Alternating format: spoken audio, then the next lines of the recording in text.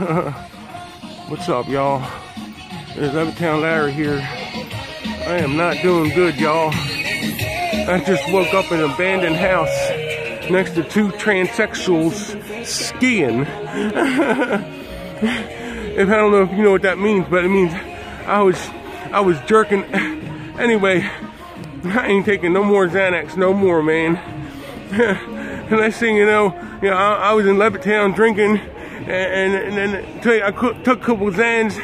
Next thing you know, I'm down here now, goddamn Biff and Kill Whitey. I gotta get the fuck out of here, man. This guy said if I don't suck his dick, he's gonna cut mine off. Oh, Jesus Christ.